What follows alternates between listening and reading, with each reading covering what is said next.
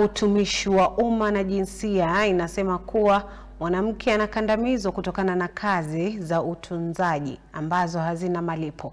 Kulingana na wizara hiyo, wanawake wanafanya kazi mara 3 zaidi ya wanaume. Tupate taarifa hiyo kwa kina kwenye Mseto wa kaunti. Wizara ya huduma kwa umma na jinsia inalenga kusawazisha utendakazi kati ya wanawake na wanaume. Aidha, wizara hii inasema wanawake wengi wanaofanya kazi ya kuwatunza wengine wananyanyaswa visivyo na ni wakati sasa kuwe na sheria kuwalinda. Then on top of that, balance with the office work. And this really came out in 2019 when this COVID started, and suddenly we had to do so much more at the family front and still at the economic front. By having a policy, the government will address some of these things. How do women get recognized for the extra work that they do? We know that women in the economic sector are undervalued. Their work is undervalued, underpaid, and unrecognized. So it is in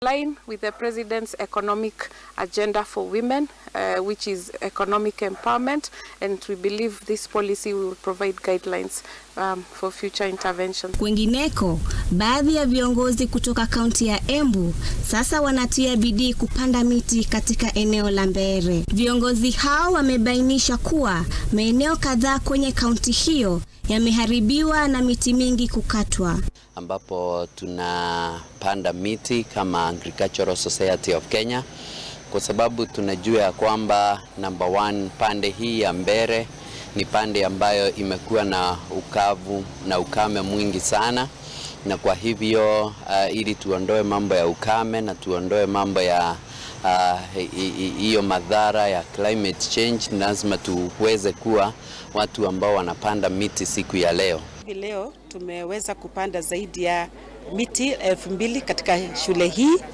na tunajua ya kwamba mpango wa president wetu, President William Samoei Ruto, alitupatia mwelekeo na mwelekezo, akatuambia ya kwamba tuhakikishe ya kwamba ifikapo 2032 tuwe tumepanda zaidi ya 15 billion trees. Na hatimaye wakazi wa kaunti ya Isiolo wamehimizwa kukumbatia mifumo mibadala ya haki kwa kutumia wazee kusuluhisha mizozo ili kupunguza msururu wa kesi katika mahakama. Aidha, njia hii itaharakisha kupatikana kwa haki kwa wengi, kwa familia yako na watoto yako.